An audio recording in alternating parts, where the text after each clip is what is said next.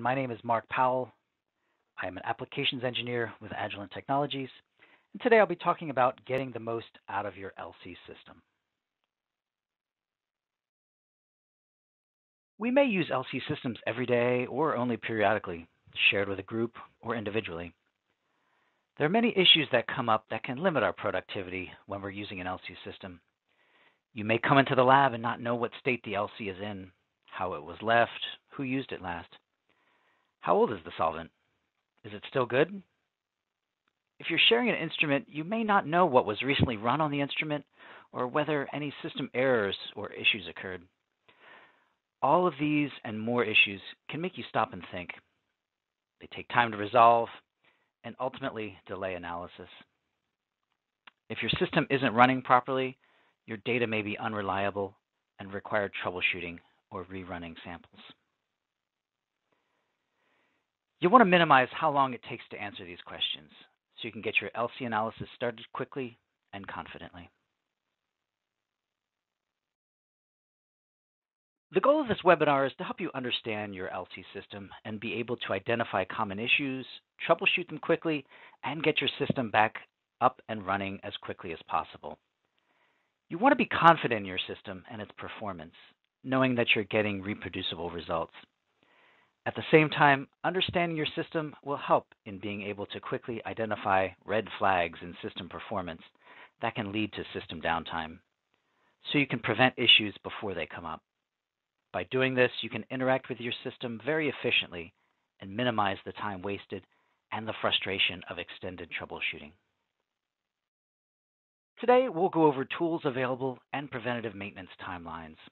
Then we will look at the overall LC system from mobile phases, pump, injector to detector.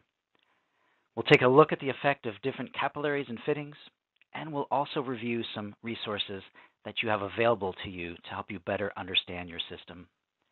This presentation is for all LC users, from beginner to expert, from people who maintain their instrument to people who have a service contract. If you're an LC user, this is for you. We'll cover system preventative maintenance basics, offer tips for daily use, and take a look at some newer technologies that can improve your day-to-day efficiency when using your LC. My hope is that everyone will be able to come away learning something new so you can get the most out of your LC system. So let's start off with some useful tools and timelines. This presentation covers technical content that is general to all LC systems. We will show examples on our Agilent systems, and you will see some references to part numbers or supplies. Always refer to your own user manual or user guide for your system. For Agilent systems, we have quick reference guides, or QRGs, and we also have the Infinity Lab Supplies catalog that outlines all the parts for your specific system or module. Now, we also get a lot of questions about PM or preventative maintenance timelines. For instance, what frequency should we replace a pump seal or a lamp? Now, this is very difficult to answer, as we know our customers use our instruments at different frequencies and for different applications. PM timelines can depend on a lot of things, including how well the system is maintained and used, relating to user expertise, how frequently the systems are used, the complexity of the samples injected, the mobile phases used, which could include buffer salts, as well as the LC techniques used, which might include normal phase solvents. Also keep in mind the analytical sensitivity you require. A system may perform perfectly for your application, but may require more specific or frequent maintenance for highly sensitive applications. Now, in this presentation, I'll point out some common issues, what they can be related to, mobile phases, samples, system issues, and offer tools to help you set up a preventative maintenance timeline that works best for you, such as our Lab Advisor software. Now, every instrument will have slightly different features, but operates on the same basic LC principles. The flow path for LC instruments starts with the solvent bottle, moving to the pump, injector, column, and then the detector. It's important to understand the flow path components so you can quickly identify where leaks or blockages can occur. Knowing what consumables to replace on a regular basis can also prevent issues and downtime. Definitely look into the details of your particular instrument and figure out what does it offer you. What are your LC software capabilities? Are there products or features within your system that can simplify use or help you diagnose issues quickly? Nowadays, there's a lot more technology integrated into your instruments that can make your LC simpler to operate. These can help improve the quality of your data and the speed at which you get correct results from your LC. Remember, too, that we often think of chromatography issues as being a result of the column, but there can be issues beyond the column that can affect your separation, so it's really good to understand the behaviors of your particular system. Here's a diagram showing two basic instrument configurations. The instrument setup and the way they're stacked might be slightly different, but the flow path will generally be the same. In both cases, we're moving from the solvent cabinet to the degasser, pump, autosampler, column, and detector. Now this is a typical stack for a 1100, 1200, 1260 system, the classic Infinity systems. With some of the newer 1290, Infinity 2 systems, the pump's on the bottom, but again, we're still moving from the solvent down to the degasser and the pump, through the autosampler, column, and to the detector. Make sure you take the time to understand and know the flow path of your instrument setup. I just want to take a moment here to highlight an Agilent innovation that allows for easy system setup and maintenance, the Infinity Lab Flex Benches. There are three different configurations to meet the unique needs of any HPLC or LCMS laboratory. The benchtop, the Flex Bench, and the Flex Bench MS. These Flex Benches allow you to modify the height of your instrument for easy access to solvent bottles. The Flex Bench and Flex Bench MS allow you to relocate instruments to where you need them, such as next to your mass spectrometer. They also give you more flexibility in how you set up your LC system. If you look closely at the Flex Bench MS example here, you might notice the pump is now at the top of the instrument, whereas on the last slide we saw it at the bottom. And they have a number of interchangeable shelves and accessories, such as a tray and a drawer for your most frequently used tools.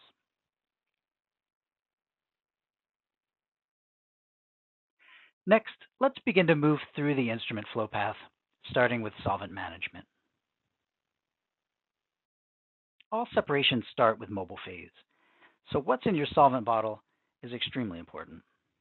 If there's any contamination here, it will carry through and even accumulate in your system. That can set you up for a very long and frustrating troubleshooting session. Things you might observe in your LC analysis related to solvent contamination are ghost peaks, higher back pressure, degasser problems, even column lifetime issues, as debris or microbes collect on the inlet of your column. Let's avoid this. Definitely use HPLC or even MS-grade solvents, depending on your sensitivity requirements. We have Agilent Infinity Lab Ultra Pure LCMS solvents available. Use clean glassware. Rinse it with a bit of mobile phase before you fill it up. You can use a solvent inline filter to catch larger debris or dust that might happen to be in your bottle, but there's really no substitute for good, clean lab practices here. If you're using any buffers or salt solutions, it's a good idea to filter your mobile phase, but be sure the filter membrane material is compatible with your solvent. Aqueous mobile phase is a perfect host for microbial growth, especially sitting in a warm lab or in the sunlight in your lab. Microbes are tiny and can accumulate in the smallest corners of your system, or even pass through the column inlet frit onto your column. This can cause contamination and high back pressure. Don't let your aqueous mobile phase sit for many days. It should be replaced frequently. You can always add a small percentage of organic solvent to your mobile phase, say 5%, to inhibit microbial growth. There are also amber bottles that can help reduce light exposure to your solvents.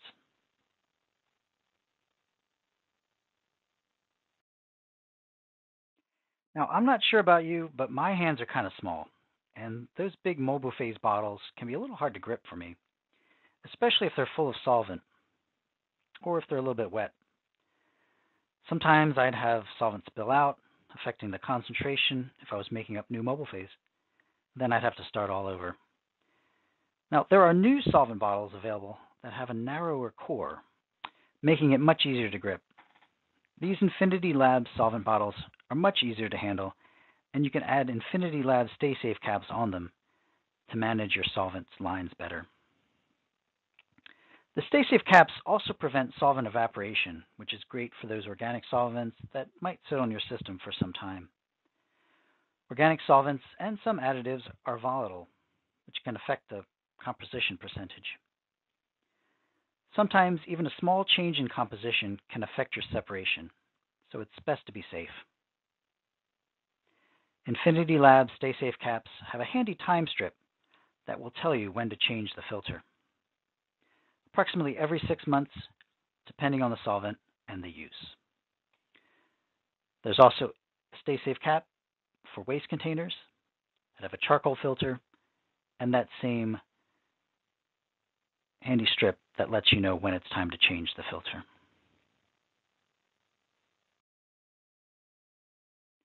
Next, let's talk a little bit about the degasser in your LC system. Once we have our solvent all properly prepared, it'll go into the degasser. Be aware that there are different degasser types that use different technologies. Some newer degassers perform better and are easier to flush due to some design improvements. On most LC instruments, the mobile phase flows through a vacuum degasser. The degasser module might be a separate module, or it might be integrated into the pump.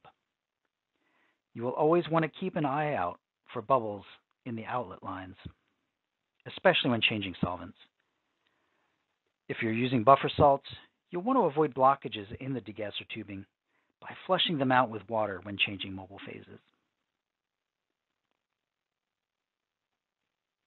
And when you're switching solvents, make sure they are miscible. As with the solvent bottles, don't leave aqueous mobile phases in the degasser for extended periods of time to avoid microbial growth. Unused channels should be flushed free with water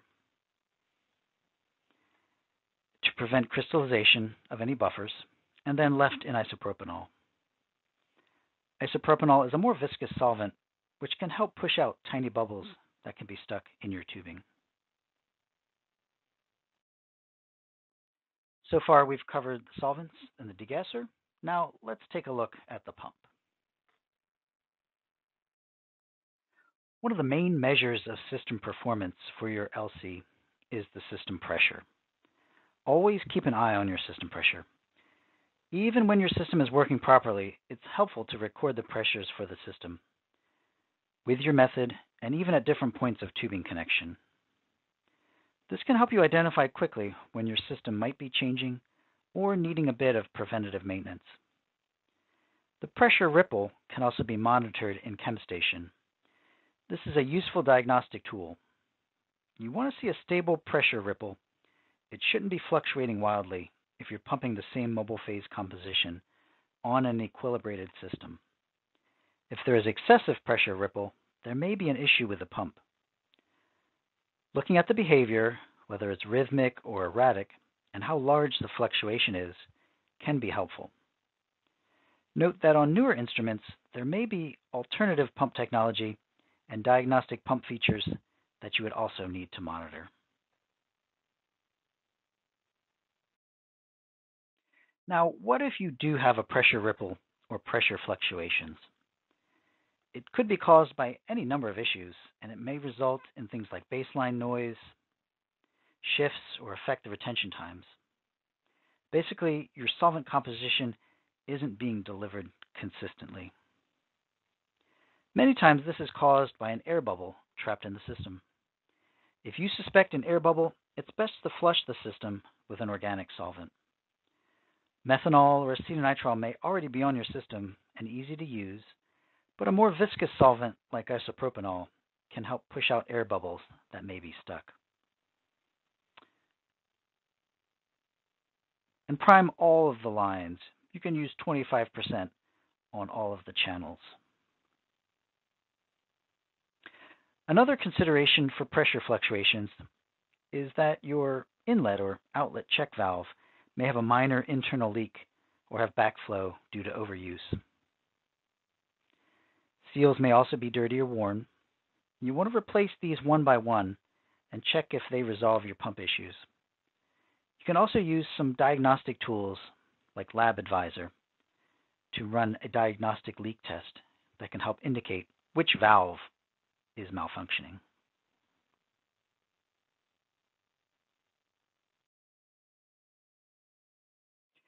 Here's a look at an Agilent pump head with an active inlet valve, which is quite common. It has an electronic cable connection which you disconnect from the pump after shutting off the power to the module. Then unscrew the valve and replace the inlet filter cartridge as shown here. Again, different instruments have slightly different designs. For example, the Agilent 1290 LC uses a passive inlet valve instead. That is a one-piece design.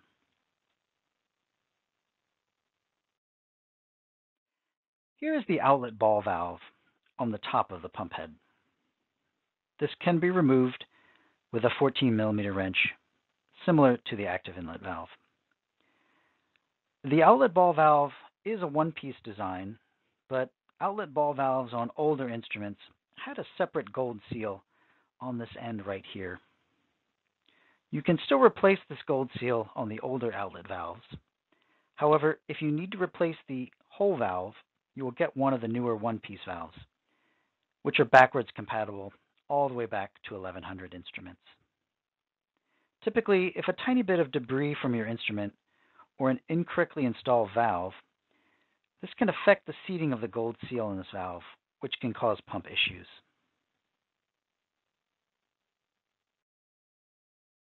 Another common seal that can wear out and leak in your pump are the pump seals, also known as piston seals or plunger seals.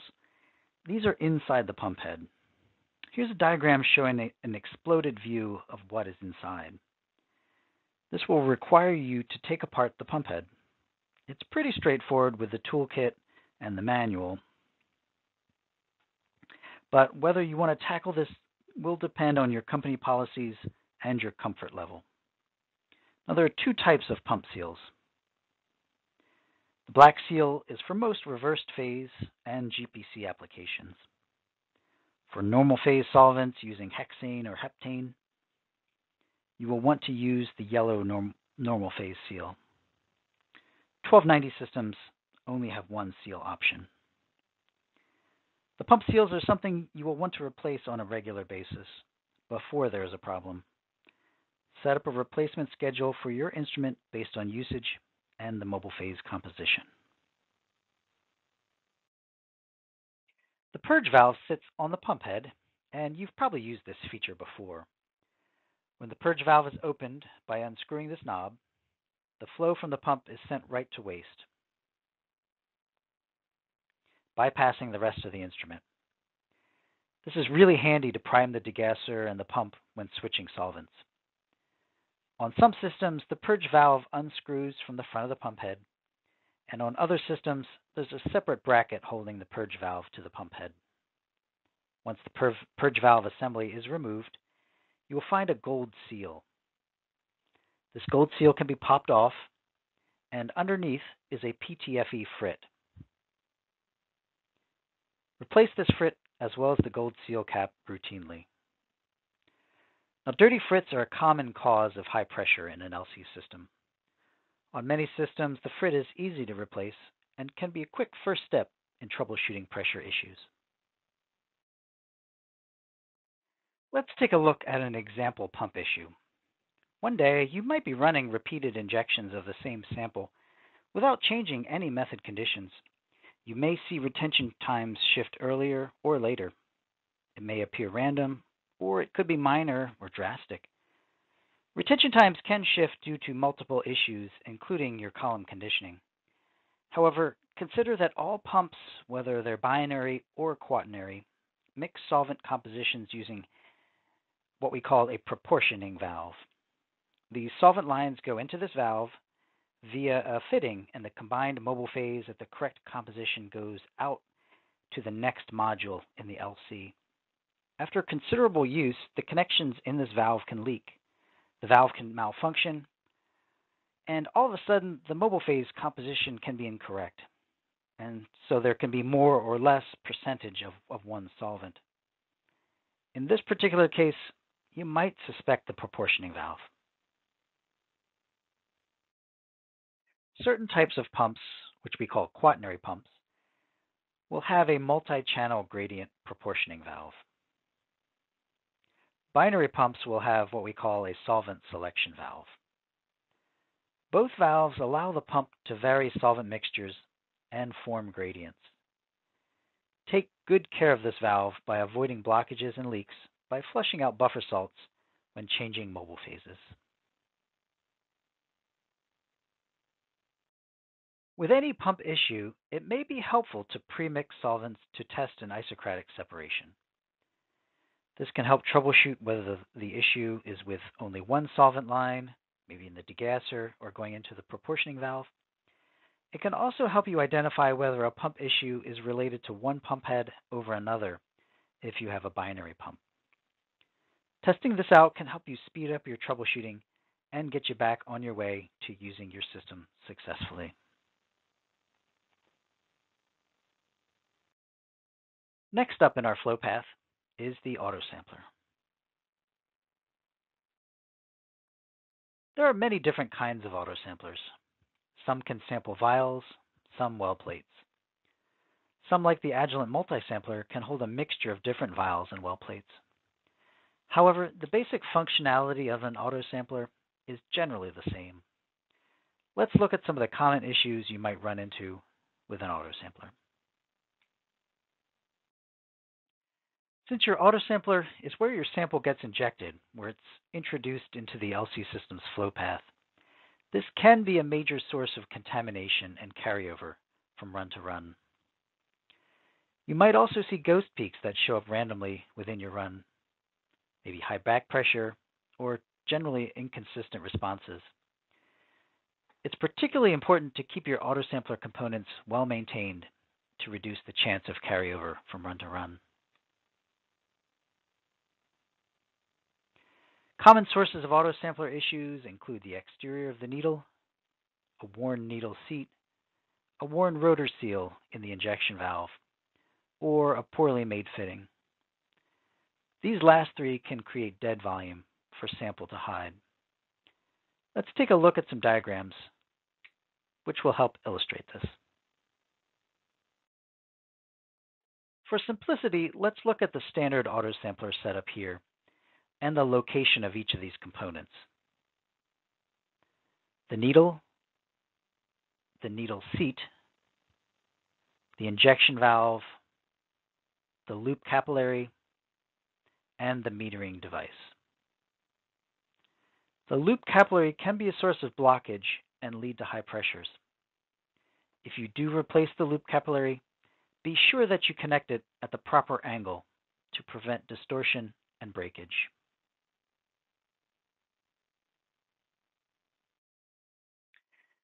The needle seat is a common source of wear after tens of thousands of injections.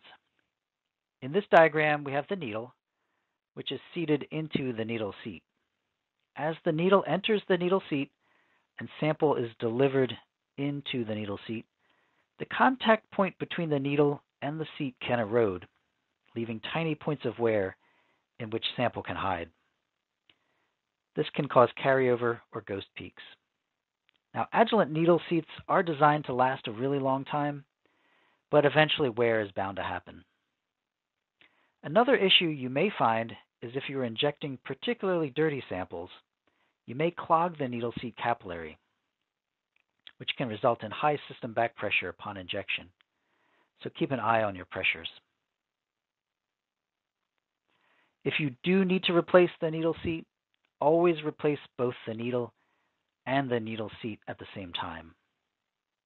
Typically, if there's wear on the needle seat, the needle is also not seating right or may have wear marks.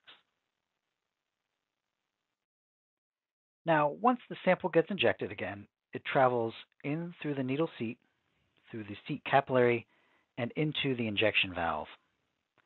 There are a number of capillary connections to this valve. A diagram of the internal workings of the valve is shown here. Now, a common part that needs replacing in the valve is the rotor seal. In the image here, you can see the sample comes in through one fitting and transfers through tiny grooves on the rotor seal and back out through the valve. Proper installation of the capillary fittings into this valve is essential to avoid dead volume.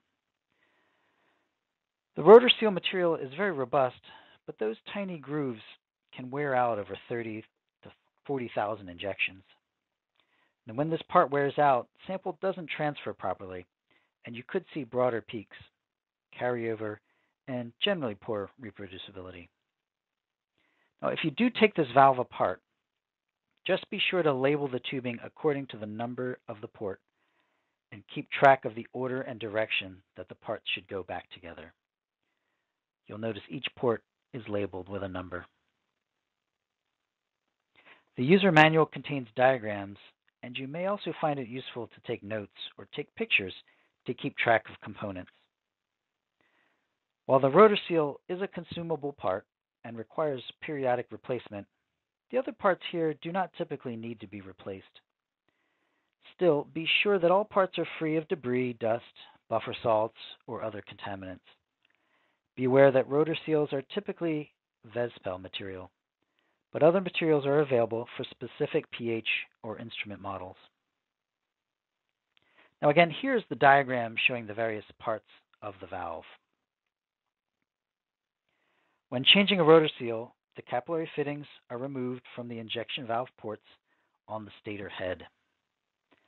Keep track again of which fitting came from which port. This is really important. Loosen the screws in the stator head, remove the stator head, the stator ring, and the rotor seal.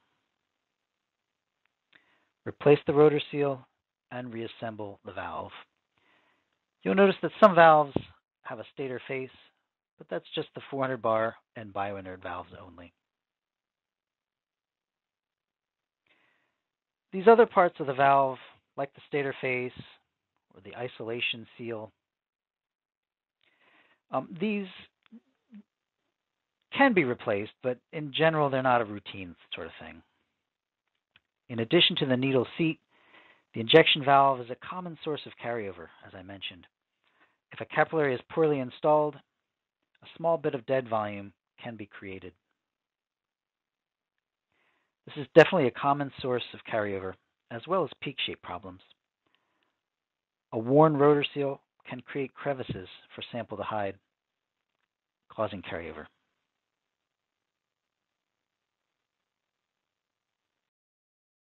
Since many autosampler components should be replaced at the same time, Agilent offers a number of maintenance kits for our autosamplers, which include just about everything you might need to keep up the performance of your autosampler. Kits make it really easy and fast to find the exact components you need for your system, so you aren't spending time hunting for the right part for your system. Also important for the autosampler is your choice of vial. Agilent autosamplers use 2 milliliter wide opening vials. For the best performance of your Agilent autosampler, choose Agilent certified vials. Agilent certified vials are the only vials designed and tested for full compatibility with our autosamplers. Many Agilent autosamplers use a robotic arm to grip vials by the neck. Therefore, it's critical that the vial neck and shoulder are the proper height to prevent dropped vials and lost samples. Only Agilent certified vials are designed for use on Agilent autosamplers. Competitor products do not meet our exact specifications, which could lead to costly instrument downtime and potential loss of your precious samples. Now, on top of that vial, I would recommend choosing an Agilent bonded cap. With a bonded cap, the septum is attached to the cap rather than simply being press fit in. By choosing a bonded cap, you can prevent push through of the septum down into the vial. And also check out the site here. It can help guide you to the best vial and cap for your particular application. Now, if you happen to have an Agilent well plate autosampler, now you could be using vials, but there's probably a good chance you are using well plates. If so, you will want to choose Agilent Infinity Lab well plates and sealing mats, which are a perfect fit in Agilent Infinity Lab autosamplers. Each plate has a corresponding sealing mat. All the plates and mats have been tested to demonstrate perfect suitability in Agilent instruments, and they are designed to conform to the American National Standard Institute and the Society for Laboratory Automation and Screening Standards. All the plates are made in a resistant polypropylene and are compatible with the typical reverse phase HPLC solvents you might be using. And all of them are made, all the mats are made with silicone and are pre-slit, so they're optimized for use with an Agilent HPLC autosampler. You can check out more at the address listed here.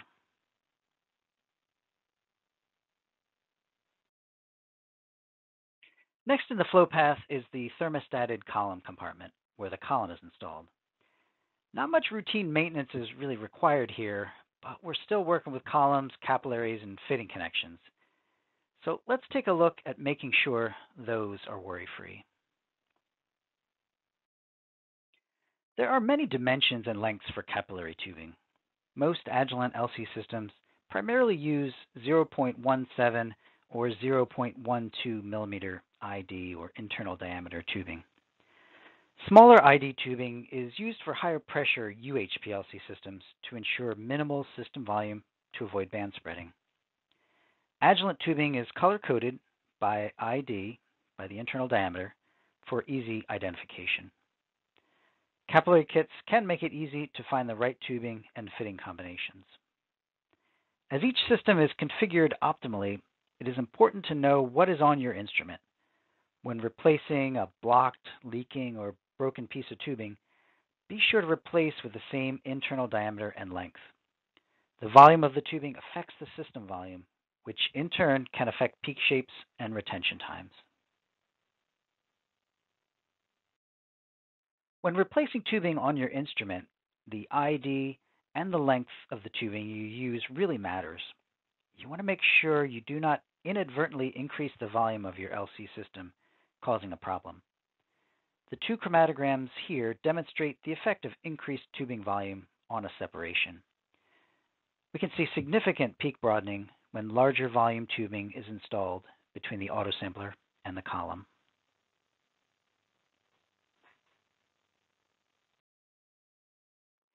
Improperly seated fittings are a common source of leaks and peak shape issues. Keep in mind that different manufacturers supply different types of fittings, so you'll want to be sure to use the right fittings for your system. Agilent LC systems typically use Swagelok type fittings. These can be the standard 3-piece stainless steel fittings shown here. Here's a diagram showing some of the common fitting styles available from different manufacturers. As I mentioned, Agilent primarily uses the Swagelok fittings shown here. Note the lengths of the tubing that extends past the front ferrule. Now this varies depending on the fitting type. So it's really important that you choose the fitting that's designed to go with your LC system. Proper seating of fittings is of utmost importance throughout all of your LC connections. If the tubing extends too long past the ferrule cannot seat properly and leaks will occur. If the tubing is too short past the ferrule, a dead volume is created and mixing can occur in this tiny void. This could broaden or split peaks or maybe cause tailing, especially if you see it on early eluting peaks. It can also be a source of carryover. Now, a properly installed fitting is perfectly flush with zero dead volume. We can see here a chromatogram that shows the impact of just one poorly installed fitting on an LC system, resulting in consistently poor peak shapes. Many Agilent capillaries come pre-swaged or with the fitting pre-attached to ensure a good fit. However, there will be times when you will need to swage a fitting yourself. Here are 5 simple steps to follow for making good connections. Step 1, select a nut that is the right length for the fitting. Step 2, slide the nut over the end of the tubing. Step 3, carefully slide the ferrule components on after the nut. Finger tighten the assembly while making sure the tubing is completely seated at the bottom of the end fitting. Step 4, use a 1/4 inch wrench to gently tighten the fitting by 1/4 to 1/2 turn where you want to connect it. This will force the ferrule to seat onto the tubing, but make sure you don't over tighten. Now, the wrench you use on the column might vary. It's going to depend on the particular column you're using. Step 5, once you're sure your fitting is complete, loosen the nut and inspect the ferrule to make sure it's at the correct position on the tubing.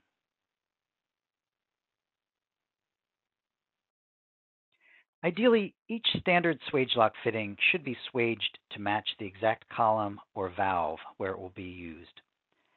A perfectly swaged fitting can take some practice and can be challenging to achieve consistently, especially if you change columns frequently.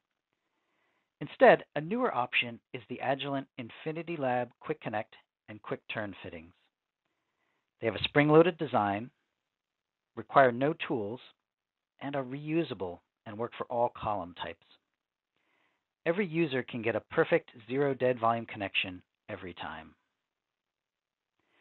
This is a real time saver, allowing you to analyze more samples rather than fiddle with fittings or troubleshoot leaks. The Quick Connect fitting shown here is finger tight up to 1300 bar. All you have to do is hand tighten the nut and depress the lever.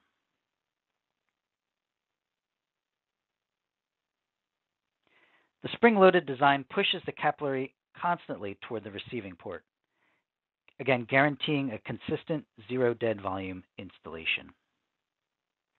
The quick turn fitting is finger tight up to 400 bar, but this can be extended to 1300 bar when tightened with a wrench, shown here. The more compact design is great when space is tight.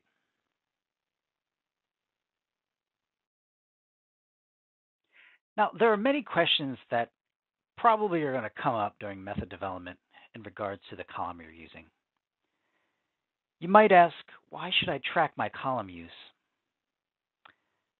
Does it make sense to use this column, or should I instead use a fresh one to get reliable results? If you're troubleshooting, is the problem caused by my column, or is there a different issue? Some of the questions you might ask yourself include, I found this column, how old is it? How many injections did I perform so far? Which temperature and pH does my column withstand? Where can I find the batch number of my column? When was the last time that I used my column?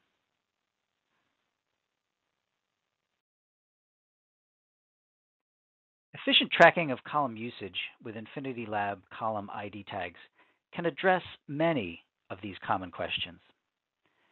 The column ID tags keep track of manufacturing date, date of first injection, number of injections, the column pH and temperature stability, the date of last injection, description of the column, the serial number, batch number, and much more.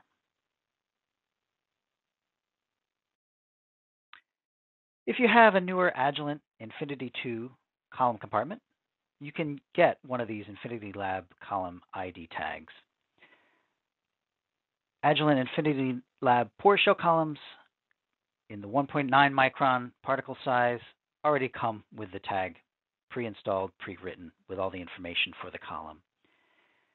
If you're using a pour shell 120 2.7 micron column, you can add the letter T to the end of the part number, and it will come pre-installed on the column with all the column information programmed into the tag.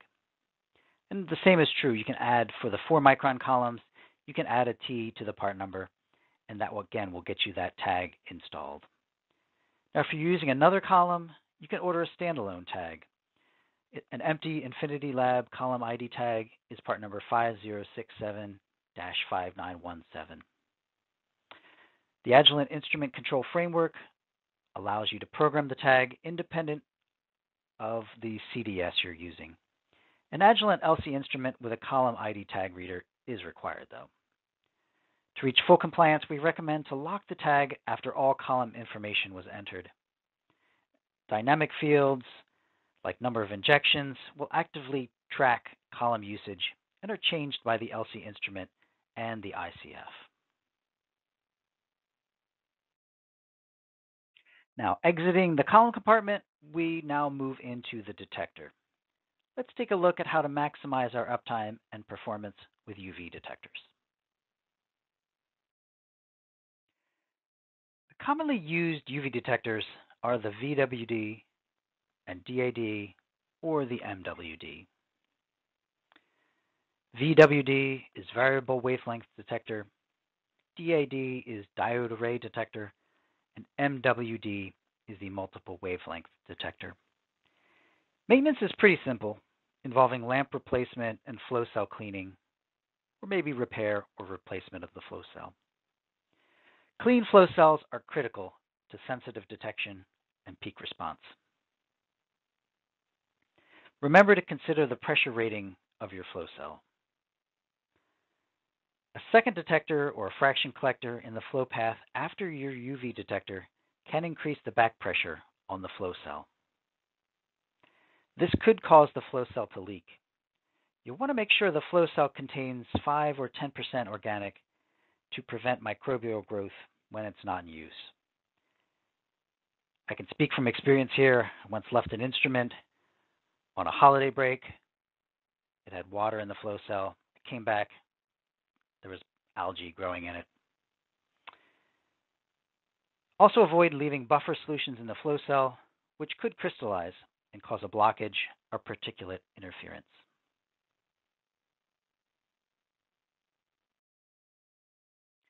Here's a photo showing the locations of the lamp and flow cell on a diode array detector, or DAD. Diode array detectors have both deuterium and tungsten lamps. In this UV detector, the flow cell has a spring-loaded clamp which holds it in the module. Should your flow cell leak or require maintenance, Agilent offers convenient flow cell repair kits.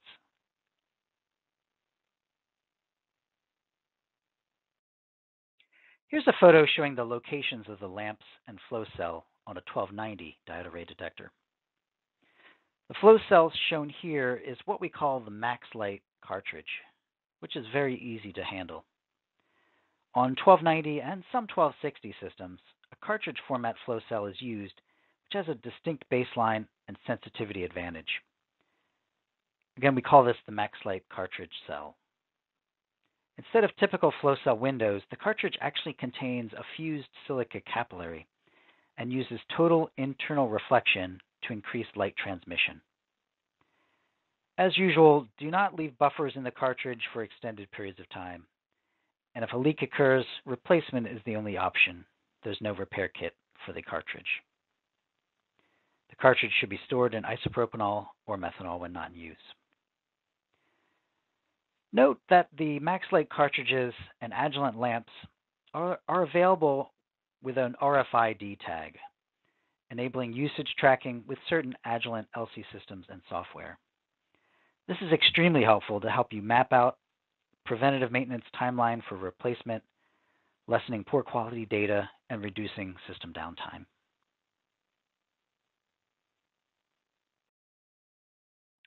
Here are a few helpful notes on Agilent UV lamps.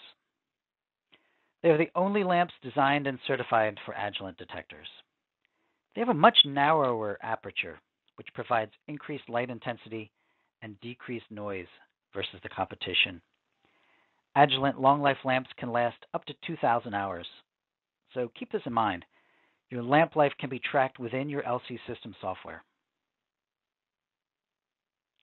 When changing a lamp, do not touch the glass bulb. Any deposit in the light path can affect the performance of the lamp. And when turning the lamp on, it's best to wait about 10 minutes for the lamp to warm up.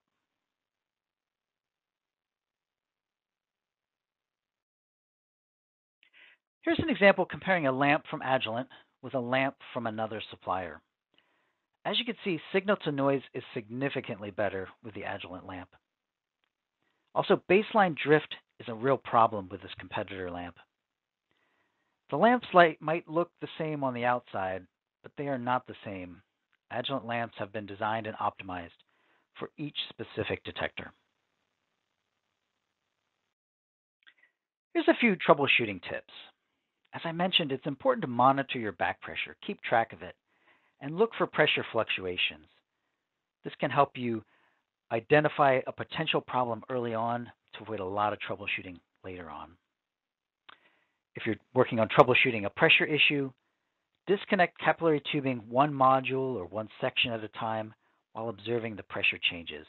Maybe disconnect the connection at the front of the column first and keep moving back until you can identify where that pressure was. If you're troubleshooting whether the pump is mixing your solvents correctly, it can be helpful to pre-mix the solvent and run it just out of one channel in the pump. This can help isolate, again, whether the pump is proportioning it properly or if it's something to do with maybe something with your method or the column. Look for bubbles in your solvent lines. Again, if you start to have bubbles and you have trouble clearing them out, running isopropanol can help flush that out a little bit better than some other solvents. Check your connections for minor leaks with the tip of a lint-free paper wipe.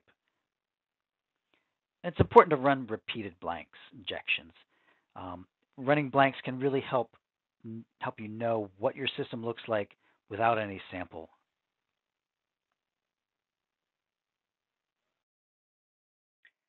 If you do have an Agilent LC system, there are a few diagnostic tools that are available to you. You may have seen something like this before, the Infinity Series Instant Pilot. It helps you monitor system parameters, run system tests, and diagnostics. And there's a newer version, the Infinity Lab LC Companion, which is tablet-based as well. I may have mentioned it earlier, but there's Lab Advisor software available to you as well. It comes with Agilent LCs, so if you haven't opened it up, if you haven't used it, definitely check it out. It can help you troubleshoot. It can help you do all the maintenance you need to do on your LC system. And there's some additional applications like hardware familiarization or Maintenance Wizard that can be installed as well. So here's a screenshot inside Agilent Lab Advisor for LC. If you haven't checked it out, if you haven't opened it up, please definitely do so. Inside, you'll find diagnostic tests you can run for the pump, as well as your detectors, auto samplers, and it can guide you through step by step if you do need to do some maintenance. Agilent Lab Advisor has what we call EMF counters, or early maintenance feedback. The system is tracking usage of the parts within the system. So this can help you guide when you might need maintenance and can also help you develop a PM schedule based on your system usage. Another piece of software that is available is what we call Agilent CrossLab Smart Alerts. Once you install Smart Alerts and connect it to your instruments, the software compares your instrument use data against application-based insights from Agilent. Now, this data is customizable for your application and workload. And you then can receive alerts in a single email or on a dashboard when recommended limits are reached. You can learn more about Agilent CrossLab Smart Alerts at the address listed here.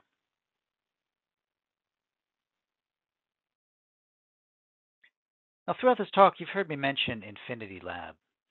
The core Infinity Lab family is made up of the Infinity Lab LC Instrument Series, the LC MSD, and key consumables that are leading products for improving efficiency in the lab. Infinity Lab Porsche 120 columns, Infinity Lab Quick Connect and Quick Turn fittings, the Infinity Lab Flex Bench family, Infinity Lab Stay Safe caps and solvent bottles, Infinity Lab well plates, and premium Agilent LC lamps. You can rely on Agilent Infinity Lab instruments, columns, and supplies to deliver rugged quality and robust analytical results. Every component of the Agilent Infinity Lab family is uniquely designed to work together and to help you continuously improve your workflow for efficiency gains that help you get more done and reduce operational costs. Now, for your future reference, here's a list of resources. If you're looking for additional training, definitely check out Agilent University. For tech support, here's an address you can go to with all kinds of helpful resources for you. We have another resource page as well, and here you'll find things like quick reference guides, catalogs, the column user guides, various online selection tools, as well as how-to videos. Earlier I mentioned the Infinity Lab supplies catalog that has all kinds of supplies for your Agilent LC systems. And if you're new to LC, check out the LC handbook. Another helpful document to have on hand is called Best Practices for Using an Agilent LC System. Also, check out the LC troubleshooting poster. Now you can find all of these. You should be able to pull them up just by typing in the publication number in the search bar on agilent.com. And one more thing, if you haven't checked it out yet, on YouTube, there's an Agilent channel that has some really nice maintenance videos. So, just to summarize, I've covered a wide variety of LC modules, and all are slightly different. Please refer to the manual for the maintenance details on the specific modules in your system. It's going to be a little bit different if you have an 1100 series, a 1200, 1260, 1290, or a newer Infinity 2 system.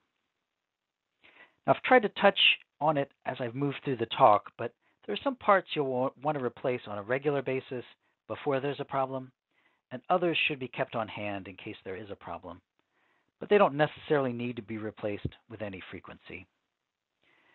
I'm sure you're probably wondering, how often should I change the active inlet valve cartridge, or change the purge valve FRID, or how often should I change my pump seals?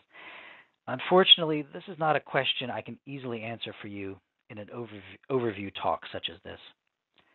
But I hope I've given you some points to think and talk about as you develop a maintenance routine that works for you. I also hope that I've covered some tips that can help you prevent instrument downtime before there's a problem, rather than simply fixing things when something goes wrong. It's important to learn how to quickly identify common LC issues to get your system back up and running as soon as possible. And I hope you'll take advantage of new technologies and tools to help simplify your day-to-day LC activities. And as always, we're here to help. Please, if you're unsure, just ask us. We'd be glad to assist. And thank you so much for your attention today.